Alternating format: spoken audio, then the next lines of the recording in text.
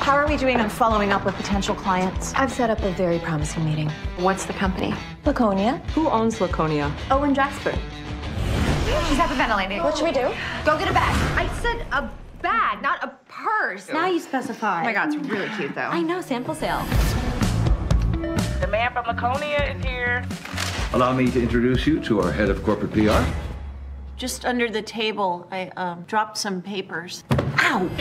Do you remember Owen? The one who wanted you to give up your career? Well, he's very successful now. I ran into Owen last night. Oh. He's mad flirtatious. Owen Jasper is dating your assistant?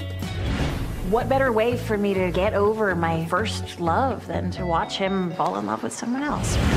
My CFO will be here shortly. Ren, will you greet him? Sure. Right, nice to meet you. Nice to meet you. Yeah. There's a total vibe. Totes possible vibe. Mm-hmm. How do you do that? Know when it's right to move on. You're asking the wrong person. Sometimes it can be hard to get over someone. He obviously still has feelings for you. You're standing there moping when you should be deciding whether or not he's good enough for you. I can do this, right? Yes, I can. She's moving like she's shaking off her old self.